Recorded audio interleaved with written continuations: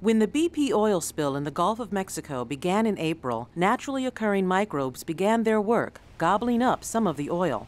When the microbes die, oxygen in the water is used up as they decompose. Scientists have been concerned that if this occurred in mass quantities as a serious consequence of the oil spill, it could create hypoxic or dead zones of low oxygen in the water. Well, what happens when you have no oxygen on the bottom? First of all, it kills all the critters that can't swim away, the worms and crabs in the sediment, but it makes this habitat unavailable. It's like a false bottom, and so they can't swim down to the bottom to avoid predators. They can't get in the cooler water, so they're up in the surface waters where it's lighter, so they're more susceptible to predators, but it's also warmer, so their metabolism is higher and they require more foods. Mike Roman and his colleagues at the University of Maryland's Horn Point Laboratory study the dead zone in the Gulf of Mexico that has occurred every summer for over 20 years and extends along the coast from the mouth of the Mississippi River to Texas. This dead zone is caused by fertilizers and other chemicals being washed into the river. They have data going back to their first study in 2003.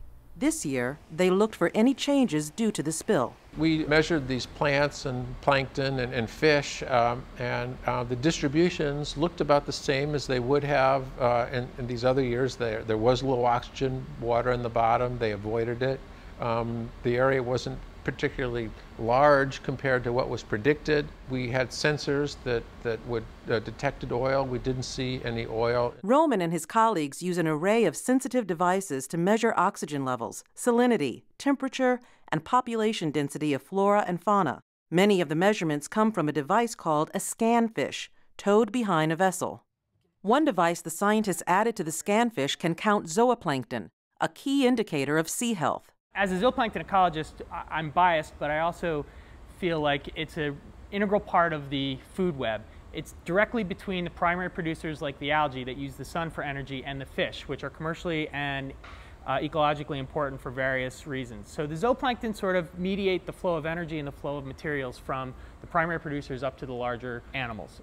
Pearson says early data doesn't indicate any dramatic change due to the oil. At a first glance, it was a lot of happy, healthy copepods out there. Roman, Pearson, and their fellow researchers still have a lot of data to analyze to determine if the oil affected the hypoxic zone they've been studying for years.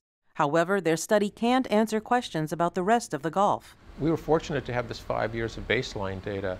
It's too bad they didn't have the 5 years of baseline data where a lot of the oil went. If you're going to have all this exploration for oil in the Gulf, we should have a monitoring program in place. Roman thinks it's unlikely there is a very serious dead zone in another part of the Gulf due to the BP spill, because he feels scientists would have found it by now.